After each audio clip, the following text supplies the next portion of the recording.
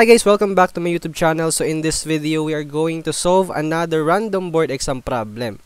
So this is problem number 8. This is about algebra.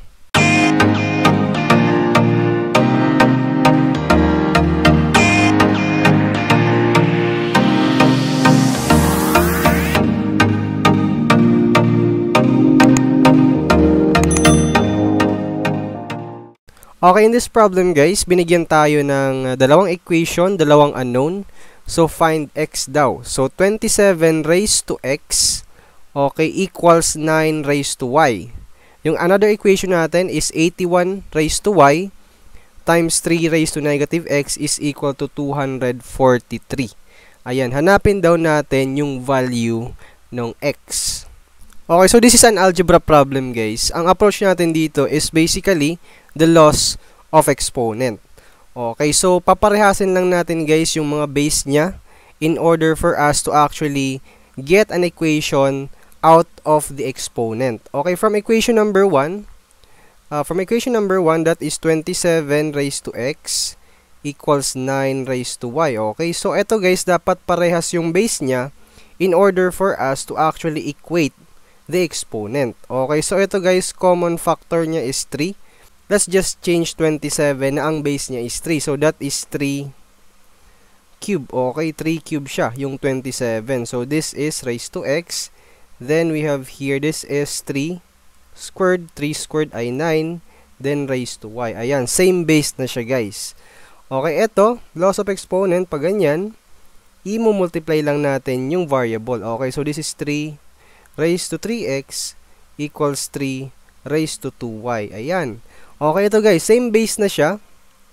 Therefore, we can actually equate the exponent. If 3 raised to 3x is equal to 3 raised to 2y, therefore 3x is equal to 2y. So this is our first equation. Okay, 3x is equal to 2y. Ayan. Therefore, okay, y in terms of x, that is y is equal to, okay, i-divide lang natin 2 both sides. Okay, so this is 3 halves x. So this is our first equation. Then let's go to the second equation. I-revise din natin siya in order for us to get the equation out of those exponent. Okay, so 81 raised to y. Okay, 81 raised to y. Then you have 3 raised to negative x is equal to 243. Ayan. So, the rule guys, if you are multiplying the same base, okay, you just add the exponent. So, ito guys, hindi same base niya. Okay, so ang gagawin natin, paparehasin natin guys yung base niya. So, 81 is divisible by 3. So, therefore, we can say that 81 can be expressed as 3. Okay, so 81 is 3 raised to 4. Okay, raised to y. Then we have here 3. Okay, raised to negative x is equal to.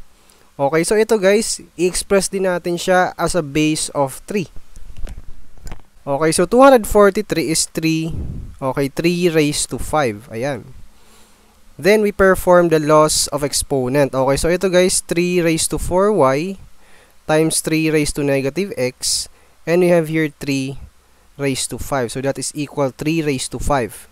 Then ito, laws of exponent, same base, we can actually add the exponent. So this is 3 raised to 4y plus negative x. So this is equal to 3 raised to 5.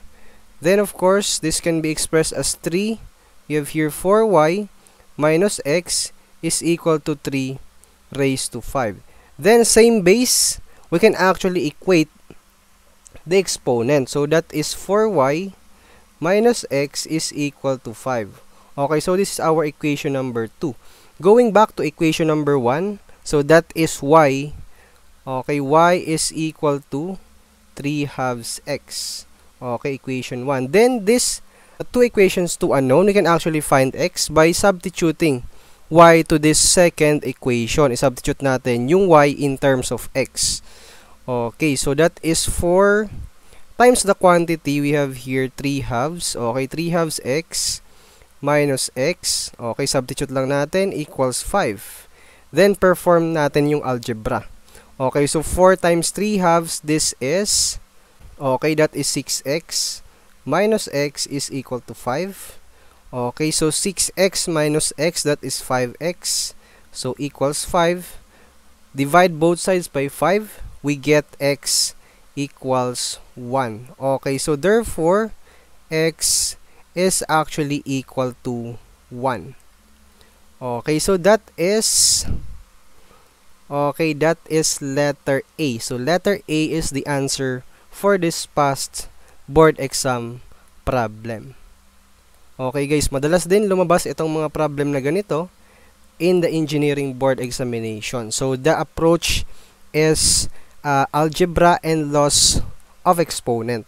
That's it guys for today's video. If you are new to this channel, just click the subscribe button and the notification bell so that you'll get notified on our future videos just like this one.